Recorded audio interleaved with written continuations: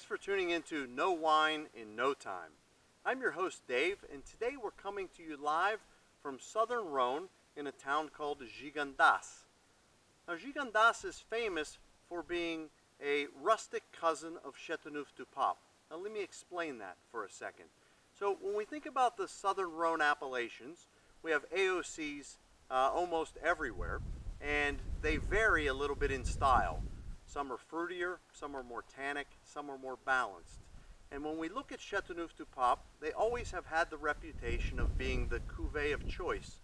But some of the appellations that surround that area, like Gigondas and its neighbor Vaqueiras, make exceptionally muscular wines. Now what I mean by that is this particular area is quite warm. The Grenache, the Syrah, the Mourvèdre, these particular grapes build up quite a high sugar content, and the wines that are produced here are extremely muscular in their persona. So when we think about a wine, let's say, that has a huge body, a significant amount of tannins, this is the place to find that particular wine. Now here we don't have the very significant cuvées like we have in some of the surrounding areas, and they concentrate more specifically on those three grapes, Grenache, Syrah, and Mourvèdre. And there are some blending grapes that will make up very minor parts of the wine themselves. Now one other nice thing about this particular area is a phenomena called the Mistral. So the Mistral is actually a situation where the wind blows quite significantly at almost all parts of the year. So let's think about some of the enemies of vintners themselves. We think of mold, mildew, things that can destroy grapevines.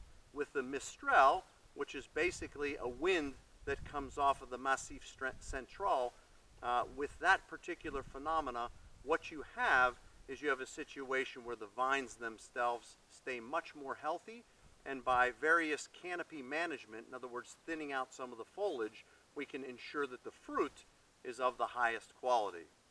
Right over my shoulder, you have the Dentil de Montremont, which is one of the most picturesque areas in the southern Rhone Valley. It's a rocky outcropping that jets straight out from the mountain.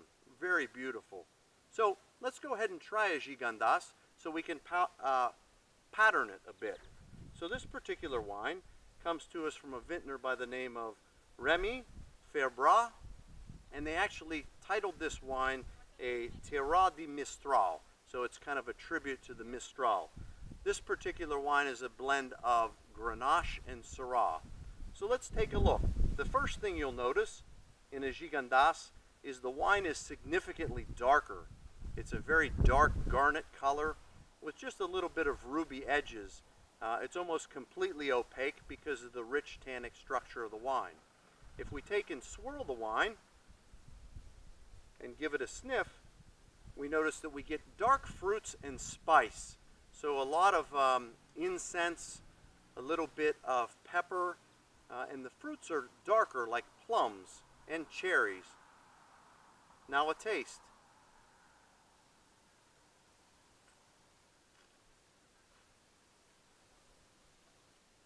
A Gigondas wine takes the palate on quite a ride. It enters the mouth with some sweet flavors of cherry, raspberry, and a little bit of plum, but when it rolls across mid-palate, the spices jump out of the wine. We get a peppery, almost cinnamon persona, and then at the very end, gripping tannins give this wine body. It's really quite pleasant. It pairs beautifully with roasted meats, steaks, stews of all different types. Really an excellent choice. So that's all the time we have for today. Thanks for tuning in, and tune in next time, and soon you'll know wine in no time.